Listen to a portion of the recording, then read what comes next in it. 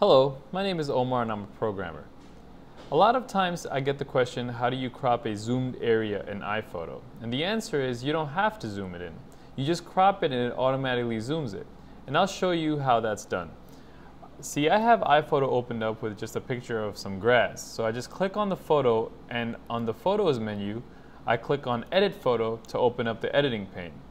Over there, I make sure it's under the Quick Fixes tab and click Crop, and just drag the area I want to crop.